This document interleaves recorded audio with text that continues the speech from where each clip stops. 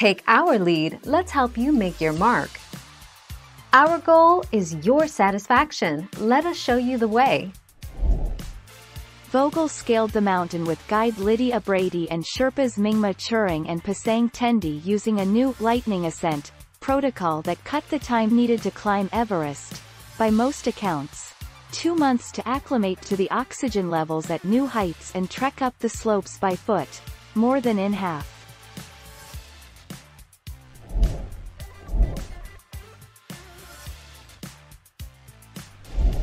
Let's help you make your mark. As such, you won't really need to wear diapers. However, if you are climbing up a mountain like Everest, you can hardly count on such convenient facilities when you make for the summit. In many cases, climbers simply go to the side and do their business in a secluded spot.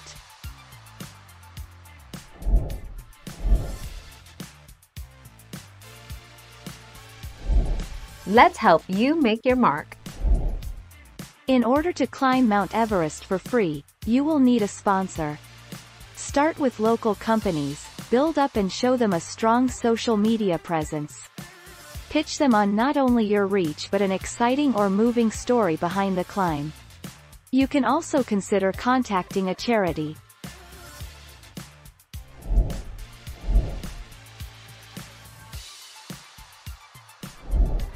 Take our lead.